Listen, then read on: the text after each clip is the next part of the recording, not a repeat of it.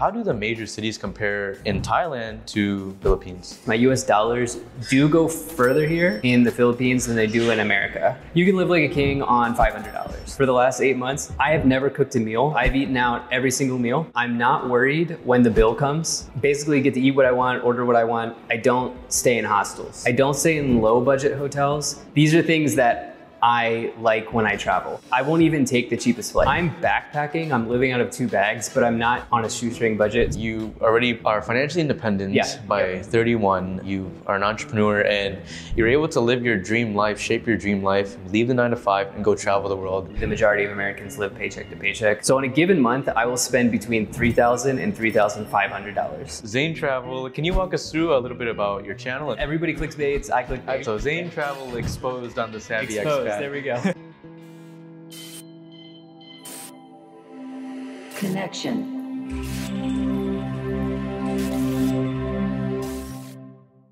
What's up, Savvy Expats? Today I have a treat for y'all because we are with a world traveler, fellow content creator, YouTuber with over 37,000 subscribers and counting, and also a fellow American from the East Coast.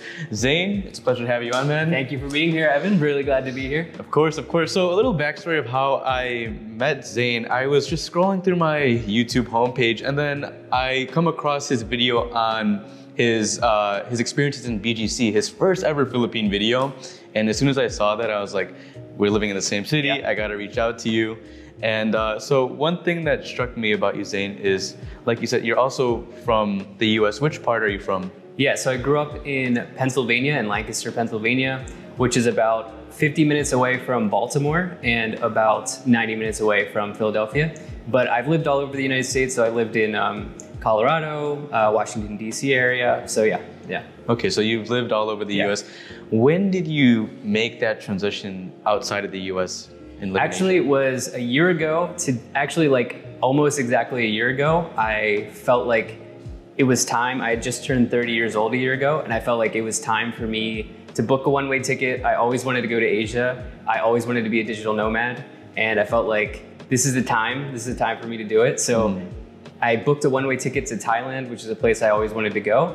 And then, yeah, I've been here since February. Amazing, amazing. So before we dive into all the countries you've been to around Southeast Asia, you mentioned that you wanted to be a digital nomad. Yeah. What did you do previously for work back in the US? Yeah, so for work, I started off my career as a web designer developer. I worked for a large university and I did that for about 5 years. And then I quit my job in 2019 to be an entrepreneur, full-time entrepreneur, and I've been full-time entrepreneur for 4 years now. And now I work on Zane Travel full-time. So, I love that. I love that. So you basically are doing the FIRE movement, financial independence. So yeah, I mean, more or less. Yeah, I mean, not exactly, but yeah, I do know about the FIRE movement. Yeah. And that's something that a lot of Americans are really picking up on these days is escaping that rat race, that 9 to 5 to go live wherever they want, work when they want, and have their own hours. How has that experience been for you? I mean, you're pretty fresh into financial independence here. It's definitely very liberating to be able to say goodbye to your job. You know, I was definitely, I don't know, I feel like it just, for me, I hit a point with my 9 to 5 where I wanted to be calling the shots, basically. And I felt like if I continued working, like in an office, going into the office, working a desk job, that I wouldn't be where I want to be in life. So yeah, it's definitely very liberating. And at the same time, I will say, with entrepreneurship or FIRE or whatever you want to do, you will end up working a lot more. Absolutely. So this is, I think, a misconception that people have, like, oh, I'm gonna be a YouTuber, I'm gonna do like whatever, I'm gonna build my own business, and I'm gonna do the 4-hour work week.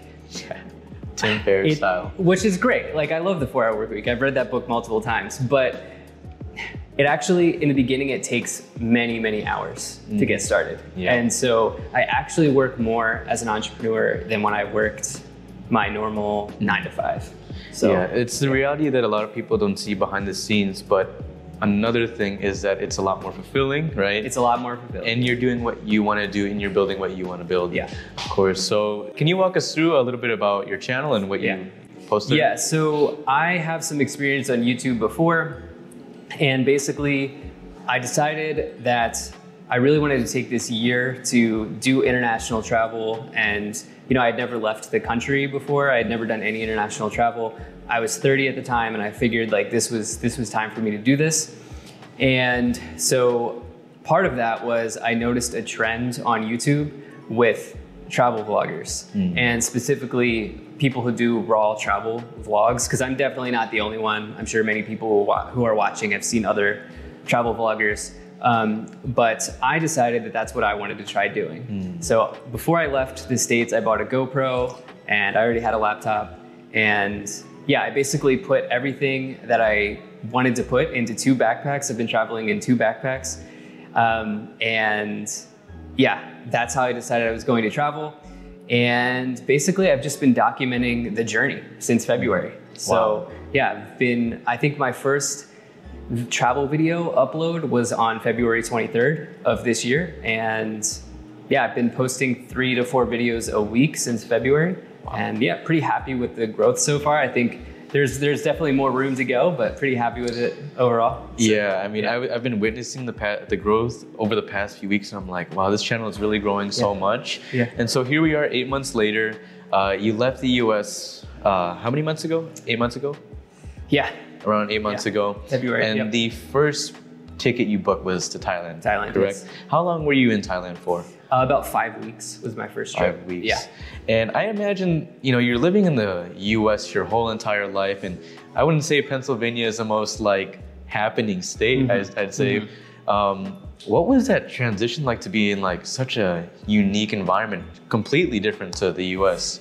Yeah, that's what I was really craving, because like I had imagined that there was an energy in Asia, especially in like a place like Thailand, that just wasn't in the United States. And yeah, it's pretty crazy. I mean, it's one of those things where it's like really hard to describe. It's really hard to describe. I would recommend that you book your own ticket to Thailand and just experience it for yourself. I mean, I think a couple things that stand out is it feels like there's always something going on in a place like Thailand, or even in a place like the Philippines. Like Vietnam is the same way. It feels like there's always something going on versus like in rural Pennsylvania, or even in the cities I lived in. It's a little bit less exciting. Right. It's a little bit less exciting. And some of the other things that have kind of like that I would highlight in terms of what is different. There's like a really big street food culture. Oh yeah. So like a lot of people come to my videos to watch me eat street food, and that's certainly something that you can't find in America. And the street food that you can get in a place like Thailand is like insane. It's some of the best food that you'll eat, and it's just from a cart on the side of the road. So yeah, another thing is like people just seem to be living life, I would say, in Thailand. Like I've noticed this actually in many places in Asia, where people just seem to be really living life instead of existing. Yeah, hopefully that answers the question. Yeah, oh, absolutely. Yeah, there's some of the highlights. But can you expand on that more? Like, what do you mean by like people are living life in Asia? Yeah, so we went out and had burgers yesterday at Pink's, and we had a really good burger. And I think I said to you, Evan, I'm like, do you notice how people are just kind of like with their friends? Like it was like 6:30, 7 o'clock. People were, having a beer, having a meal, having a burger, whatever. There's like really nice lights. Like the place is really lit up in a nice way. It's really peaceful. And it seems like people weren't really worried about anything except spending time with their friends and family and having a good time. And like people are really living. Like there's no fear of safety. There's no fear of what's going to happen tomorrow, or like, what do I have to do tomorrow? Right. I would say like people are really in the now here. Wow. Like people are really existing in the now. Absolutely. Yeah. And you can see it in the people in Asia, not just in the Philippines, but in Asia. Like when you're talking to them, it's not like it's not like the US where you're like, okay, wrap it up. I have bills to pay. I got work to go to. I got to get to this meeting. Exactly. Yeah. Exactly. Yeah. Which there is a time and place for that. We all have priorities. But here in Asia, like you said, people are just living life. They're completely present. Yeah. And there's a certain energy about it that you really just don't get in the West. In the West, it's just the daily monotonous routine you go through every single day. But here in the Philippines and in Asia, like you mentioned, there's so much more that it has to offer. Something's always happening and going on. Right. And you're meeting people that are present. Now, so you're in Thailand for 5 weeks. We'll dig more into that experience a little bit later, but can you give us like your itinerary of the amount of countries where you traveled to over the past 8 months? I'd love to do that. So I hit 9 countries in 7 months. I've been here in BGC in the Philippines for a month, so it's been 8 months now in Asia. So I hit 9 countries and actually revisited 3 countries, so like 12 different trips. Started off in Thailand, went to Philippines after that. So my first Philippines trip was 2 months. I went a bunch of places in the Philippines, fell in love with the Philippines, which is why I'm back here now. And I plan to spend the Burr months here at the very least, and we'll see, maybe even longer. That's the plan, at least right now. Even potentially making Philippines a base for me, but we'll see. After the Philippines, I did Vietnam, and that's an amazing place. I revisited Vietnam. It's one of the countries I revisited. Actually, those are the 3 countries I revisited: Thailand, Philippines, Vietnam. And I think those countries will always be special to me because they're my first 3 countries, and it was an amazing time to start off everything. After that, I went Malaysia, did that for like 2 weeks, went to Singapore for 2 or 3 days. Then I went to Indonesia, back to Vietnam. Then I went to Taiwan, Japan, Korea, and now I'm back here. Wow. So yeah, that's what it's been. About 2 to 3 weeks per country. Okay. But the countries I really, really love, I've spent like a month or so. Yeah, a month or more. Yeah. So Thailand and Philippines. Thailand, Philippines, Vietnam. Yeah. Okay. Yeah. Where in Vietnam did you go to? Ho Chi Minh. The first time I stayed there 3 weeks, and I spent the entire 3 weeks in Ho Chi Minh City because I really love that city. I think it's like kind of underrated. A lot of backpackers do go to Vietnam, but I hear a lot of people talk about Philippines and Thailand, but Vietnam's really great. So really just second trip, I went back to Ho Chi Minh, then I went to Da Nang, Hoi An, and what was the other one? Hanoi. Yeah. Okay. So you've been to a handful of countries in Southeast Asia in such a short amount of time, actually, but enough time to actually experience the culture, the people. And my question is, let's actually dive into the comparisons between the Philippines and these countries. Okay. A lot of us, like foreigners and expats that are looking at where to move to in Southeast Asia for a good cost of living, we want to compare them. Should we live in Thailand? Should we live in the Philippines? Yeah. So let's start with Thailand and the Philippines. So we're talking cost of living? Let's talk, cost of living. Yeah, cost of living. Yeah. So it's actually interesting. Some people might be surprised by this, I'm not sure, but Thailand's cheaper. So Thailand's actually considerably cheaper than just about any country, actually. Thailand and Vietnam are the cheapest, but so Thailand versus Philippines, accommodation for what you get in Thailand is the best. So you're going to spend less money in Thailand for what you get on accommodation. Food's also cheaper. Is it better? I would say Thailand's food is the best. Oh, it's healthier for sure. I would say Thailand's food is better than any of the food, not just Philippines, but it's like, I think Thai food is the best food. In all of Asia. Okay. So. Actually Thai food might be the best food in the world. I don't know. It's very, very good. So yeah, food, accommodation. And I guess like Philippines is interesting because I wasn't expecting it to be as expensive as it is. Like I see a lot of videos where people are like living on, like I've seen videos as low as $500 a month. People live on $500 a month. I'm not saying that they're lying. I'm certainly not like saying that they're lying or anything. I'm just saying like I would have a very hard time living on $500 a month in the Philippines. Like in fact, I think it would be more like surviving.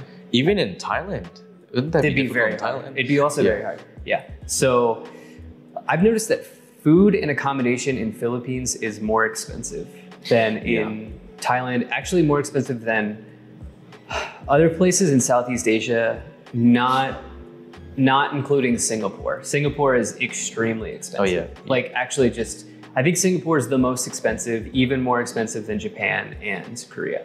So I know you said talk about Thailand and Philippines, and I kind of went on a tangent, but so and that's why I'm assuming you were in Singapore for only 2-3 days. Yeah, exactly.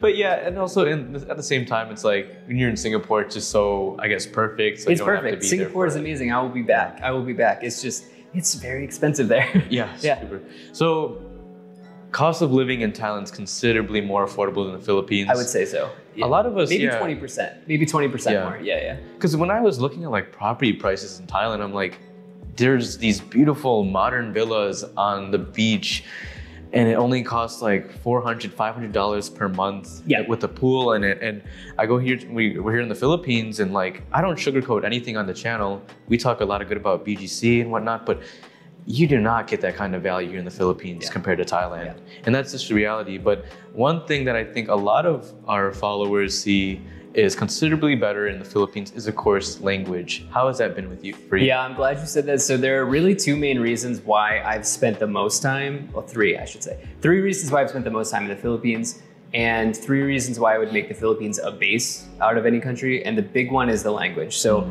English is one of the national languages in the Philippines, which is huge. I've never had any language issues here. Can I go through the other 3? Of course. Okay, so language is a big one. The other one is the very friendly visa situation for, especially if your nationality is American. You can stay here for a very long time legally on a tourist visa. And then the third one is just the friendliness of the people. And I know like everybody says that, but it's really true. Like if you've never been to the Philippines, it's shocking how friendly people are. And how like welcoming people are. So those are the 3 things that, you might spend a little bit more in the Philippines, but honestly, it really makes sense. It really makes sense. That is another thing though, actually, that now that I'm talking about this, visas are more expensive in Thailand. Really? So if we're comparing Thailand and the Philippines, I would say visas are more expensive. Okay. I think, I mean, so like if you want to stay in Thailand for a long time, you can buy an elite visa, but that's 900,000 baht, which is like $26,000. And how long does that get 5 you? 5 years. 5 years. That's it? Yeah, so that's kind of very expensive. That's pricey, yeah. It's pricey. You can also do an ed visa, an education visa, and that's going. I believe that will cost more than renewing your tourist visa here. Really? Oh yeah, absolutely. I believe so. Yeah, I believe so. Because what a lot of our my friends do here is like they just stay here in the Philippines, and once their tourist visa expires and they need to reset it, they just take a quick flight out back to. Go back to the US or back home or to any nearby Asian country. Absolutely. And you only have to be out of the country for a day and then you can come back to the Philippines. But anyways, so cost of living in Thailand is a lot more affordable. I think the visas is probably the only exception to that. I would say so. I think value in Thailand and Vietnam is a lot better. Yeah, it's insane. A lot better. It might be like, it's hard to find another place in the world that would beat Thailand and Vietnam. Yeah. But that brings me actually to my next point. So value in Thailand and Vietnam is great, but in the beaches and the provinces, but like how do the major cities compare in Thailand to like BGC, Philippines? So when I was considering a base, for myself in Asia, it really came down to Bangkok and BGC. And Chiang Mai is really cool, but I personally wouldn't live in Chiang Mai is a city in Thailand. I personally wouldn't live in Chiang Mai because the infrastructure there is not, you pretty much need a motorbike. Like you need a motorbike in Chiang Mai. The cities in Thailand, for me, the one that I'm most impressed by is Bangkok. And a lot of people would say the same thing. I would say that the cities are a bit better in Philippines. Even though Manila gets like a bad rap. I think the reason why Manila gets a bad rap is because it's rapidly developing. And I also think like there are certainly places in Manila that you don't want to find yourself, like Tondo, but you'd still probably be fine. You'd still probably be fine in Tondo. I'm not saying you should do that, but like people are just very friendly here. So like I would probably give cities the edge in Philippines because we have places here like BGC and Makati and Ortigas that are all part of the Manila metro area. Yeah. And we'll eventually get into like why you ended up moving to BGC, and I don't know if you want to release it on, but like you're actually considering making BGC your home base, right? We'll get into that more, but just to wrap up comparisons with these countries, another country that a lot of expats and especially digital nomads are debating with the Philippines is Bali. So how was your experience in Bali? So Bali, can I also say, like, I'm going to talk about Bali in a second, but I will say I do need to give this one extra point to Thailand, which is the metro system in Thailand. So one thing that I don't like about Manila is the metro system doesn't go through BGC. So Not yet. It will. Yeah, it will. But so like public transportation here is a little bit challenging. Okay. So Bali is not for me. Bali is not for me. So I when I went to Bali, I basically had like many months of very authentic travel experiences. And then I got to Bali and I'm like, it's just all foreigners. Like, it's all foreigners. Versus in a place like Manila or Bangkok or Ho Chi Minh City, there are foreigners there, but there are also many locals, like many locals. Maybe I was in the wrong spot in Bali. I was in Canggu in Bali, which is where a lot of digital nomads go. But it just felt like it was overrun by foreigners. And I didn't get the authentic travel experience that I really craved there. It was also considerably expensive compared to the rest of Indonesia. And right now, at the time of this recording, there's a ton of construction going on in Canggu. And this is actually, if you do research on like a Bali trip, you'll find people on forums and comments say that the construction there is very annoying. And the construction's very annoying in Bali. So you kind of like don't get good sleep there right now. There are some things. I mean, it's absolutely beautiful. Like if you love to surf, which I don't surf, but if you love to surf, I mean, apparently Bali is like the best place. Balinese people are very friendly. They are very friendly. I had a good time in Ubud, which Ubud is like more foresty, like there are waterfalls and like hiking trails and stuff in Ubud. And I had a better time in Ubud than I did in Canggu. So I would go back, but as a solo traveler who's really wants authentic travel experiences, it's not my number one destination. So certainly like pros and cons between all these Asian countries. The Philippines stands out as being like the English being the second most spoken language. Thailand, of course, you get the value there. Bangkok's a beautiful city. Strong internet we talked about as well. Anything that you'd give to Vietnam? Any reason why an expat might choose Vietnam? Vietnam is like my third choice. If you love coffee, there's literally no better coffee in the world in Vietnam. The coffee culture is insane. I've talked about this in multiple videos. There's a slow culture around coffee where you see people just kind of, so like in Vietnam, like instead of in Vietnam, basically they put lawn chairs, like what I would call a lawn chair, on the sidewalk. And basically you can order food, you can order coffee, and then you sit on the lawn chair and you kind of just talk to the person next to you, or you go there with your friends. And it's this really like, I'm not worried about what's going on. I just need to drink my coffee or have my bowl of pho and enjoy the day. And that's like a really incredible thing about Vietnam that I think you need to experience. People are also very friendly there. I would say it might be cheaper than Thailand. It might even be, I don't know. It's hard to say. It's like one of the two, like Thailand or Vietnam. So I don't know. I definitely wouldn't be surprised to see people choose Vietnam over Thailand or Philippines. I do think Vietnam is probably the most affordable. But is it also less developed, would you say? Less developed. There is no metro there. At least I didn't find a metro. I didn't find one. And it's definitely less developed. And then in Thailand and Vietnam, was there any language barriers? Like, was it tough to get around? No, I wouldn't say tough, but there's definitely like, you're not just going to strike up a random conversation. Oh yeah, for sure. Like, So it's a lot harder to just like strike up a random conversation compared to. Oh yeah, absolutely. Like we were walking on High Street, like the center, the heart of BGC yesterday. And the man himself got recognized by a fan of the channel. Said hi to me. And just struck up a quick conversation there. And like we said, living in the present moment, and they're happy to see you. Now, getting into why you moved to the Philippines or why you're considering it as your home base, Any particular main reasons you'd say? Yeah, so like I'm just gonna re-answer that, which is like language, visa situation, and friendliness of people. Also, like those are the big three. My dollars, my US dollars do go further here in the Philippines than they do in America.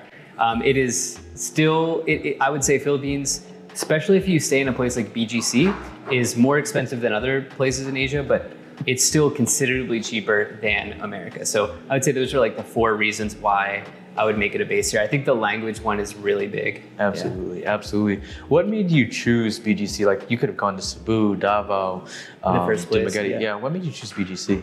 So one of the things I do as a full-time traveler is I definitely do research on the countries before I go to them, which sounds basic, but I definitely spend quite a bit of time researching, like what's the best place, what's the wealthy area, what's the developed area, where's the area that has really good street food, so forth and so on. And BGC always came up on the list. It was always BGC, Makati, and then another big one was Cebu. And I did go to Cebu, and I spent time there, but BGC is like, I mean, you have basically a whole channel dedicated to it, you know? Yeah. It's just, it is an extremely clean, comfortable, safe city. And I would say it's very similar to Singapore. Really? Very, very, it's actually without the the closest Singaporean thing. prices. Yeah, without the same crazy prices, exactly. I would say it's like the closest thing to Singapore is BGC. Wow. Yeah, yeah. That says a lot about the city, actually. It's coming from someone who's been to almost many of the countries in Southeast Asia. So can you give like a ballpark estimate of your cost of living in BGC? Yeah, well, so BGC, so I will just say my cost of living in 7 months in Southeast Asia. So I can't really do BGC. I'll give you my cost of living in 7 months traveling through Southeast Asia. So on a given month, I will spend between $3,000 and $3,500 a month.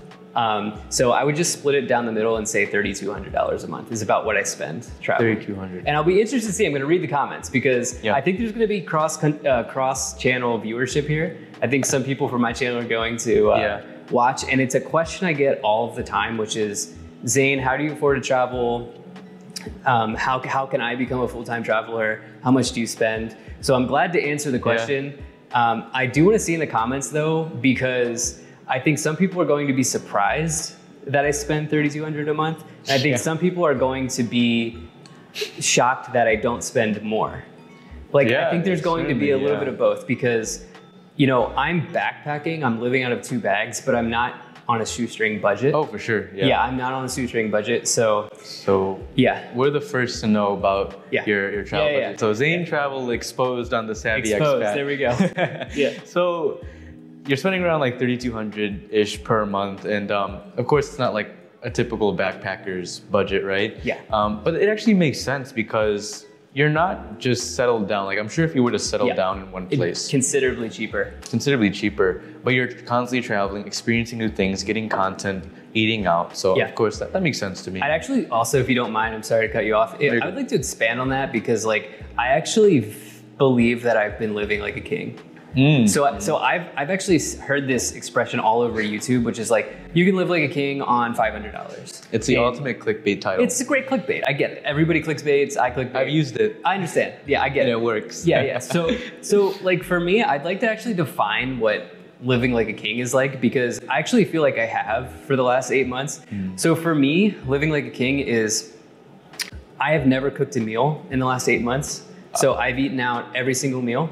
I'm not worried when the bill comes. Yeah. So basically, if I want to order steak, I can order steak, and I'm not worried about the bill. If I want to get a few drinks, if I want to have a few beers, or even if I want to go out to another bar, not worried about it.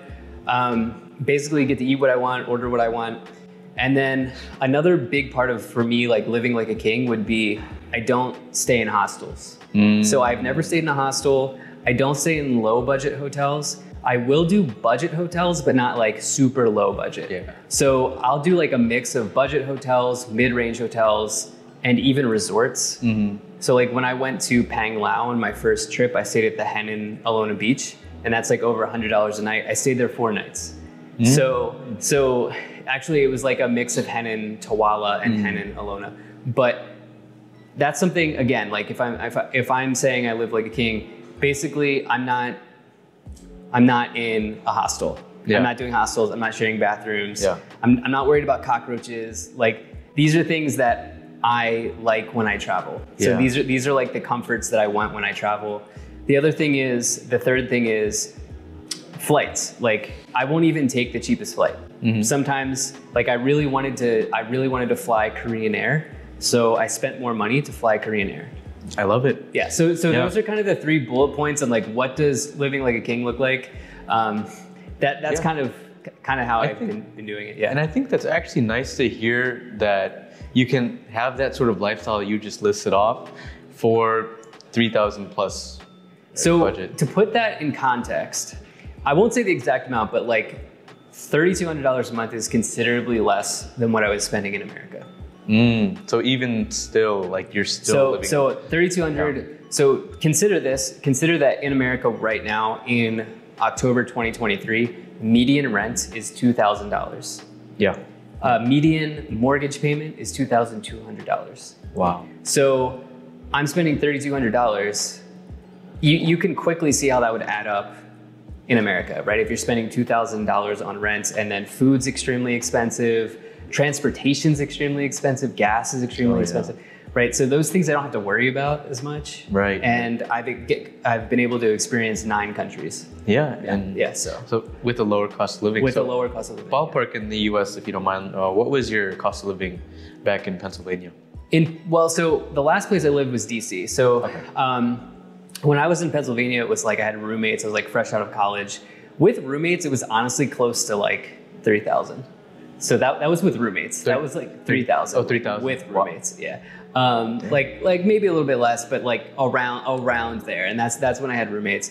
Denver was much more. Actually, Denver was like over 4,000, I believe. And then DC was, I'm not even going to say how much DC was. DC is just an extremely expensive place. I think that was the last place I lived, and it's one of the most expensive places to live in the world, I believe. Yeah, I think even just hearing it being over 4,000 as a single person, that's insane to me. Yeah. So you're living like a king around Asia for less than how much it costs to live in the US. Yeah. And I mean, I just loved hearing how the kind of lifestyle you have for that kind of budget. Because while a lot of people might be like, $3,000 in Asia, that's too much, man. Yeah. We all have our own lifestyle preferences. Yeah. I can almost already smell the hate coming. Oh, I can smell the hate. The hate's coming. I can smell the hate coming. Yeah. Oh, you're snobby. I'm ready for it. Yeah, but I love that you're living that kind of lifestyle. So in BGC, like in a week, do you have a rough amount that you'd say you spent here? BGC, like, I just found like a really good deal on, Okay, so should keep going. Okay, keep going. Okay, I found a really good deal on an Airbnb. I spent $250 for 1 week at an Airbnb over at one uptown residence. So $250 for my Airbnb. I would say you can expect to spend between $250 and $350 on an Airbnb for 1 week here. And then food is typically around For me, food is typically around 1,000 pesos per meal. So maybe like 1,000 to 2,000 pesos for 2 meals here. So otherwise, I mean, what else? I currently haven't been drinking, so there hasn't been any like beer expenses. Nice. Yeah. And you can definitely do it cheaper. I do. Yeah. Like I know that there will be hate, but like if I was just in BGC, I guess I could make it on 15. It just, from my perspective, like on $1,500 a month, like half of your money is going to go to rent. Oh yeah. And then that means you're probably not going to be able to take a trip to Boracay. You're probably not going to be able to take a trip to Cebu, maybe once every 2 months or something like that. But if you want to get up and go, I would recommend 3,000. I would really recommend 3,000 for like, if you want to do what I'm like, if you watch my channel and you want to do what I'm doing, I would recommend 3,000. Absolutely. Yeah. And that's a great figure that you put out there, because I've been saying that for like the whole duration of the channel. Yeah. And I've gotten a lot of kickback from that. Like, Evan, it's the Philippines, like 500, man, 500. Like 500 is not going to buy you anything here. Yeah. So like, yeah, 3,000 is pretty ideal if you want to live life. Like if you really want to live. Yeah. Yeah. So in not just exist. So and like you said, it's if you want to also travel and experience the country. Where are you going next week?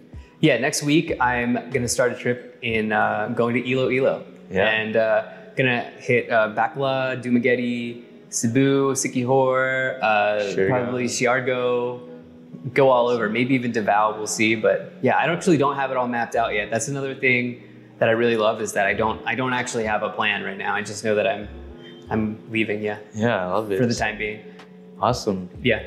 And yeah, guys, so stay tuned for Zane's content when he goes down south, because I mean, that's a lot of places you're gonna be checking out. Now, you said you're considering BGC as a home base. What were like your first impressions of the city when you first came here? I couldn't believe how clean and well organized everything is. Like you barely see any trash in BGC. There's like absolutely not a trash problem here. The skyscrapers, the amount of food options, everything feels like when I was living in an American city. And actually I visited BGC before I went to places like Tokyo and Seoul and Singapore. So when I first got to BGC, which was all the way back in April, I immediately thought like I was back in the US. It was my first impression. Wow. Yeah. So it really felt like back at home, but in Asia, it does, Asian prices. I would say like if there's one place for me personally as an American that feels like home, it would be BGC for sure. Wow. For sure. Yeah. Oh, absolutely. Yeah. And that's why our family also chose BGC. Yeah. And we were talking to, Merjam Vlogs. Yeah, sure. Yeah, so a lot of you guys who watch this channel, of course, know Merjam. He's a huge BGC content creator. And he was saying yesterday that there's so many American families moving to BGC because it feels like home for us while still being in Southeast Asia. Yeah. And then he's like, the competition is rising. Yeah. So you and I were both competition, I guess. But I love how BGC is becoming the spot in not only the BGC Philippines. BGC is the absolute spot right now. But in Southeast Asia. Yeah. And it's absolutely insane. I love seeing that. So what was like your first, I suppose, culture shocks of living in the Philippines? Let's see here. I would say like it's actually quite shocking how willing people are to like invite you in their home or, say hi to you or give you a red horse or like, whatever it is. Like that's actually quite shocking. And just like I would say in America, people are very quick to have casual conversations, like which is not the same in other places. Like you don't really have casual conversations in a place like Tokyo or Seoul. But in the Philippines, it's not just casual conversations. It's like people really, really just going out of their way to be extremely friendly. So it's more than just a casual conversation here. So yeah, that was definitely one thing. What are some other shocking things? Honestly, so like you read like horror stories about, Manila is like the most dangerous city in Southeast Asia. And I definitely read those things. Like I read those blogs before I came here, and I even questioned, like, should I go to Manila? Is it really that dangerous? And my first 5 days in Manila were actually in Binondo. And I even walked around Binondo at night, and I made a video about this.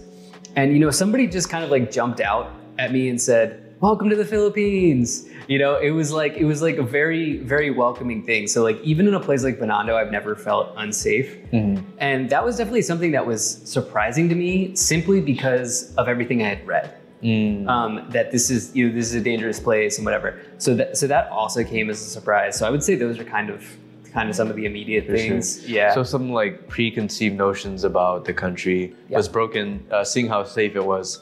I mean, of course, you have to be like weary about your surroundings if you're outside of like BGC and certain other cities in Manila. But for the most part, I don't think it's as dangerous as people put it out to be. Yeah. So those were your culture shocks. How about in Southeast Asia in general? First time traveling outside the US, I'm sure you had a few. Yeah, I would say definitely I knew about the cost being lower, but just experience the cost is definitely something that has been nice. Culture shocks as well. I would say also I don't know, is this culture? I don't know, maybe this is culture shocks, but like I would also say like safety is a big thing for me. You know, in 9 countries and 8 months, I've never once felt unsafe. So, so yeah, that's like a big thing for me as a traveler. So yeah, otherwise, some immediate things. Okay, so other things about culture, there's like a really big push towards family in Asia. Yeah.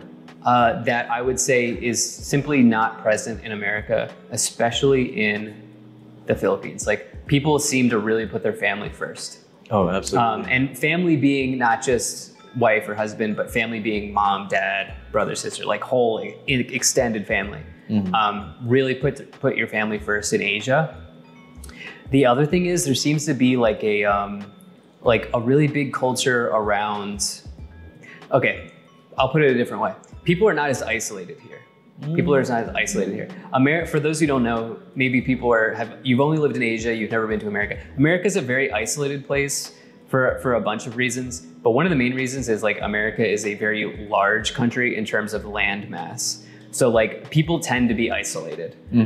Also, people tend to be a little bit more lonely because actually, I don't know why. Actually, I don't actually have an answer why, but it feels like people are very lonely in America, and I don't see people looking, at least appearing to be lonely here. Yeah. So those are some of the things. Yeah. It's interesting that you mentioned that, like loneliness, because I had another lady on the channel. Her name is Corin. I think I saw that from Las Vegas, and she was talking about how, I think, correct me if I'm wrong, guys, but like a sergeant general in the U.S.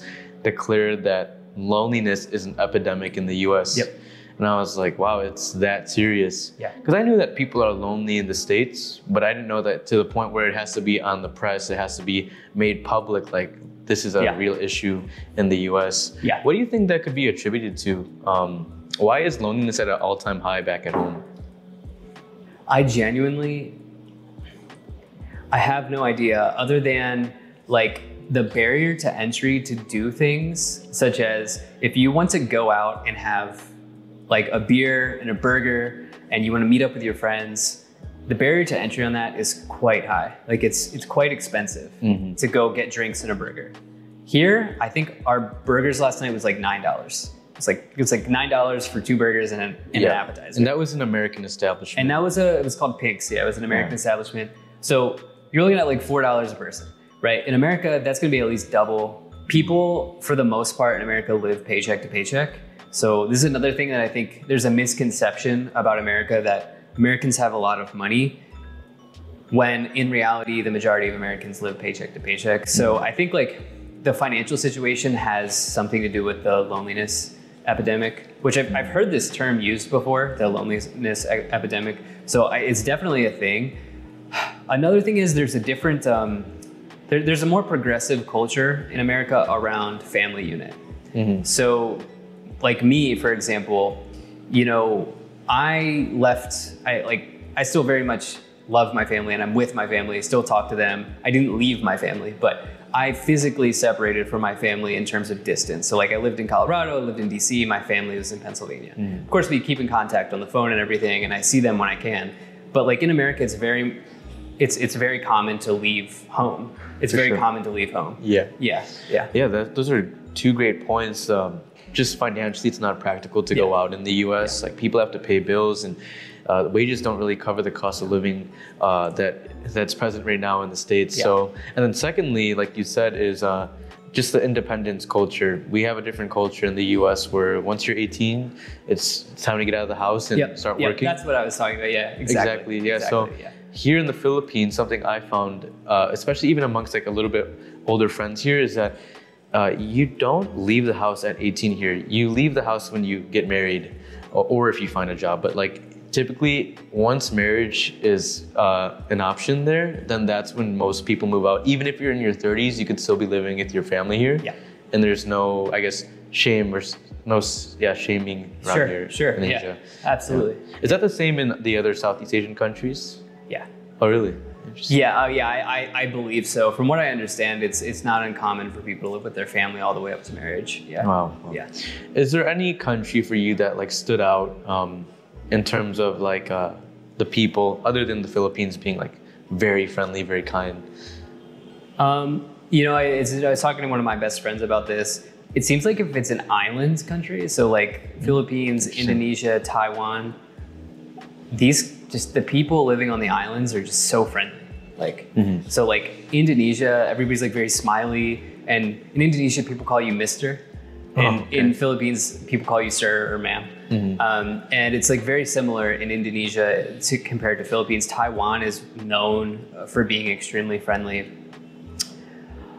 This sounds really cliche, but I really have met friendly people everywhere. Like I really have. Yeah. But when you go to an island country, and of course Thailand has islands like, they have like a bunch of islands like Koh Phi Phi and things like that. And Thai people are very friendly as well. But like, I don't know, when you go to an island, you can really feel it. I think there's something about being near the water and just slow paced life. Yeah. For sure. Yeah. It makes you more chill. Yeah.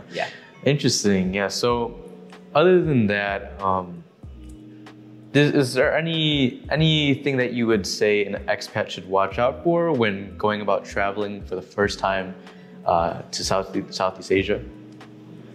Yeah, so I would say the biggest barrier is mental. I would say the biggest barrier is the barrier in your mind. Because like there were many times where I talked myself out of getting on the plane. Because I'm like, oh gosh, the plane ride's long. You know, I'm in a culture that I'm not familiar with, whatever.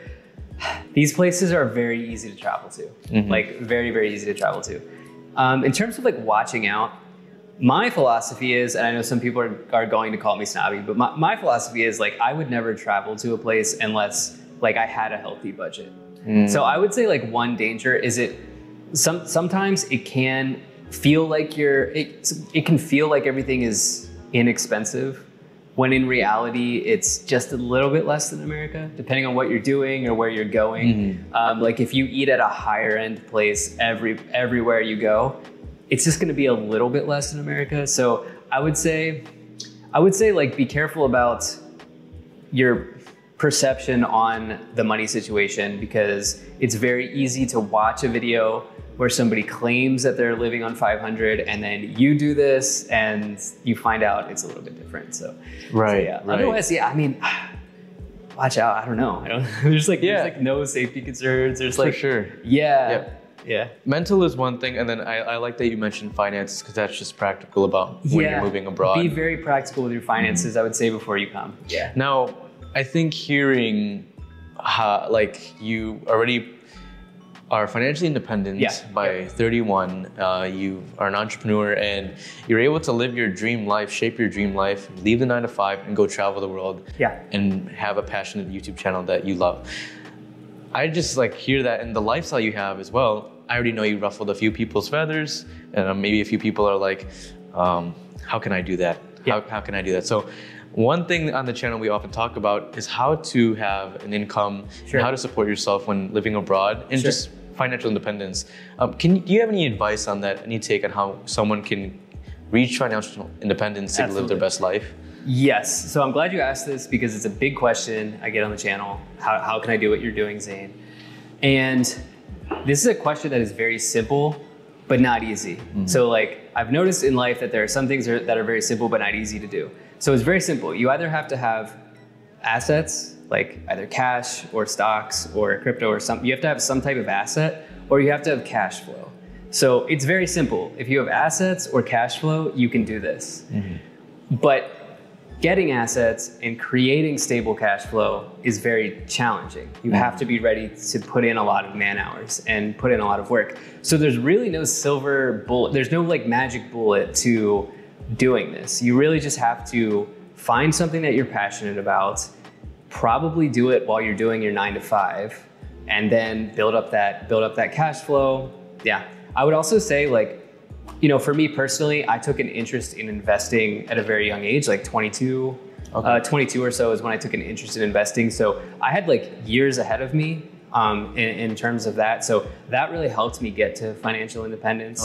And I would say like the earlier the better you can start investing and giving yourself some type of financial education. That will really benefit you in terms of making a transition to financial independence. Absolutely. And I love this topic because like, you know, channels like Nomad Capitalist, we don't just cover, we don't just cover travel, but also, and even the name of the channel is called The Savvy Expat, and what it means to travel savvy.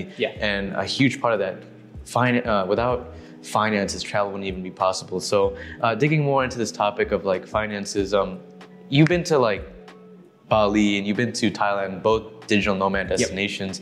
What are the most common industries that these young guys get into to make money online? So the answer is that at this point you can pretty much do anything. You know, my first career was a web developer, designer, and I notice a lot of people who are graphic designers, web developers, designers, coders, programmers, marketing people who work for a marketing agency, anything connected to that, but freelance is very popular. And then if you can get your any job that is remote or that offers remote is also a very big one as well. So I would say if you're really interested in doing it, but you're not ready to be an entrepreneur, is there some skill that you have where you can take a remote job around that skill?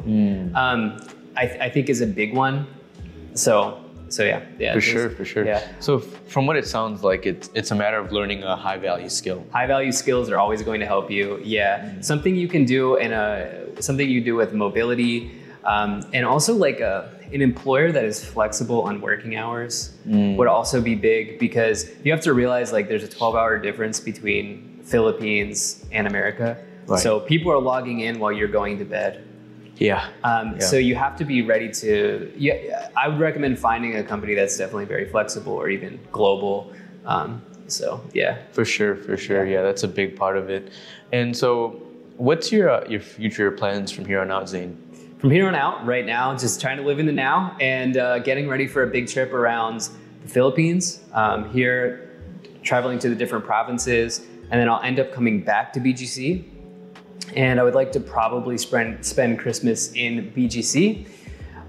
From there, the plan is to do, I had 5 countries scheduled for next year for like between January and March-ish. And then maybe come back to the Philippines after that. I do have to get back to America in May, but I'll probably be back traveling after May. Awesome.